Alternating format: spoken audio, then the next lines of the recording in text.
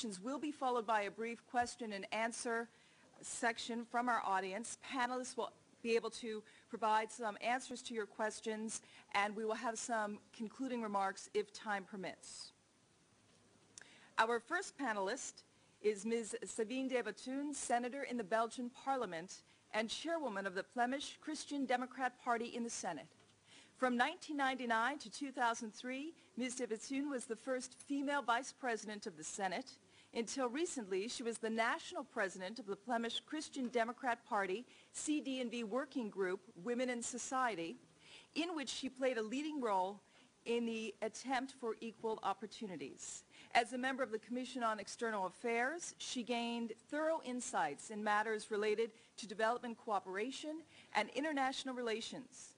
In the Belgian Parliament, she advocates for greater equality between women and men, a sustainable quality of life, and solidarity amongst people.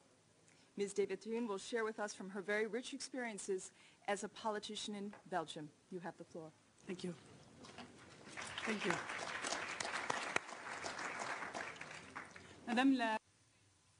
Madam Special Advisor, Chair of the CSW, distinguished delegates, this 52nd meeting of the CSW has highlighted a shocking paradox with regard to gender equality.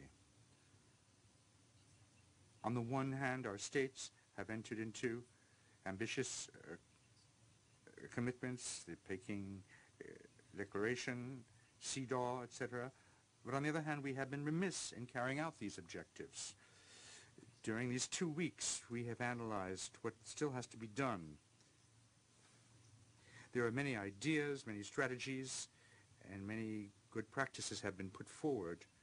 And I think that while our delegates in the negotiations are in the process of concluding agreed-upon conclusions, it is up to us to think about the follow-up to this meeting. What are we going to take home? What are the ideas we've acquired here? For the past 15 days, and above all, how are we to put them into action? Because beforehand, I was asked or invited to talk about the role of donor countries in cooperation for development and to think about strategies proposed in order better to invest in the future of women and girls. And I would propose 5 strategic areas with regard to the documents and the meetings we are attending. But first of all, I'd like to ask why there has been this delivery gap between the commitments entered into and the implementation, which has not been enough. As you know, in this type of matter, there are 2 possible explanations. Either it's a lack of capacity or a lack of commitment. I think that in the current state, I think we could also talk about the lack of resources from donor countries to fund our programs and the lack of expertise, but I think that the main reason is the lack of political will. And this is the question we should ask today. How are we to see to it that we give further momentum and increase political commitment? There are so many people involved here. There are so many partners around the table, the political and diplomatic world, experts and NGOs, that I think that the discussion which took place here in New York should be repeated in each and every one of our countries so that we might be able to mobilize this political will. Democratic pressure, as you know, is the only way to make progress in a political agenda.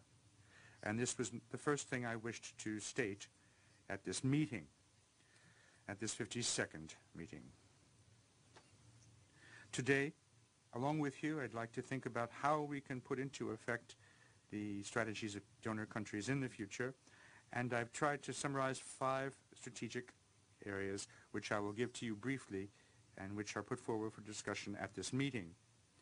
The first point is, Madam Moderator, the importance for donor states of creating an adequate institutional framework. If we have reflected in national legislation the commitments that we've entered into internationally, in order to make them obligatory and in order to make them concrete, I think that my country, Belgium, has some good practices which I can impart to you as to how we have a framework adopted in 1999 which promotes equality between men and women and which is included in all our programs and projects for cooperation. In following up this law, we have adopted 2 strategic notes: the global strategy on gender and promoting rights to health and sexual and reproductive rights of women in particular. We have established a Commission on Women in Development, an advisory body which brings together administrations and NGOs and experts. It is a useful tool. And finally, I would like to tell you that we have adopted a law on gender mainstreaming in all areas of Belgian politics. It dates from last year, from 2007. It has not yet been enacted, and henceforth our government will have to define strategic objectives on gender equality in all areas of policy, and will have to provide for gender budgeting and to report to the Parliament every 2 years on the follow-up to the Peking process. We will implement gender budgeting starting next year, 2009, I hope, whereas many countries which are not partners in development have developed this budgeting in partnership with others and with us, and I think I would like to call upon their expertise to see how we, in our financing, can carry out this budgeting process. This shows that there is cooperation possible and a partnership can take place. It's not just a one-way street. So our first objective was to reflect in our institutional structures international objectives. The second area for strategy is that we have to provide policy resources, both in terms of funding and quality. I think we have to do more and better. And today I will talk only about the more.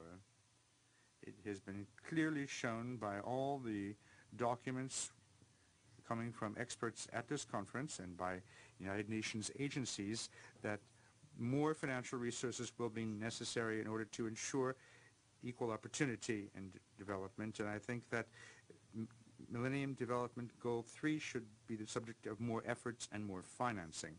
It is also clear that we don't know how much exactly we are investing in gender mainstreaming in cooperation with development. As you know, there is the gender equality marker of the OECD, but unfortunately, not all the countries are yet using it, and among those countries which use it, they don't all use it 100%. Belgium refers to it, but we have not enacted this mechanism in full, and we are still trying to integrate it into our development policy. We still have progress to be done in this area. But thanks to this tool and to our administrations, I can tell you the funds that my country has been investing in cooperation for development. I can tell you that in terms of specific gender equality projects for 2005, for example, we have invested $43 million US. That is 2% of our official development assistance. And if we expand this concept to all the programs where gender is a secondary objective, we have $237 million US. That is 12% of our ODA. I think that this is an important commitment, but that we can do better, just as the international community must do better. And I would like to make a few proposals if we take into account the Monterey Consensus. All the international community has committed itself, the rich or the industrialized countries that is, to invest 0.7% of their GDP by the year 2015. And we should think about how, within this objective adopted at Monterey, we could insert the gender element. I think we have to have objectives given in terms of figures